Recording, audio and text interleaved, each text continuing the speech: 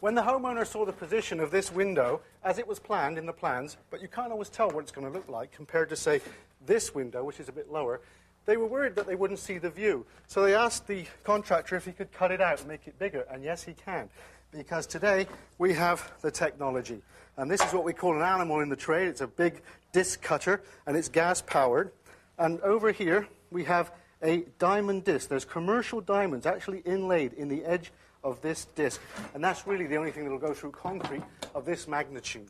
So we're going to knock this piece of frame off of there. I'd already loosened that. Usually it would be stuck in the concrete, but I loosened it. And then we removed all the styrofoam from around here. And this is where we're going to make the cut. And Roy is going to help me with this.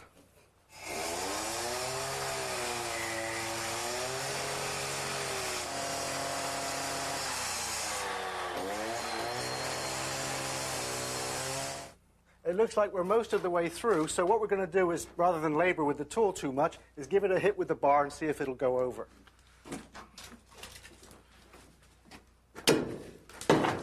Oh. Are you ready? Let's send it over. Check down below. Can we check down below? Make sure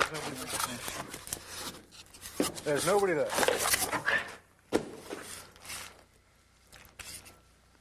Well, as you can see, that wasn't too difficult. With modern technology, you can not let concrete walls intimidate you and you can cut them. And now the homeowner has that beautiful view.